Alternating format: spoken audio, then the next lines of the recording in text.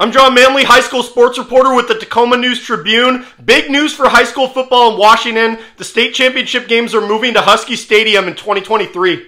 The state championship games were played in the Tacoma Dome from 1995 to 2018, but a remodel made the sightlines really bad for fans and the cost kept rising, so the WIAA moved the games to 3 high school stadiums in Pierce County.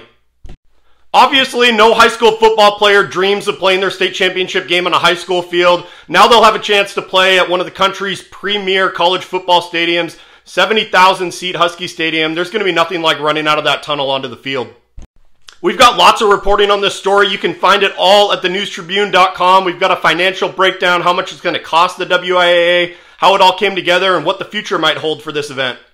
What do you think of the move to Husky Stadium? Let us know in the comments.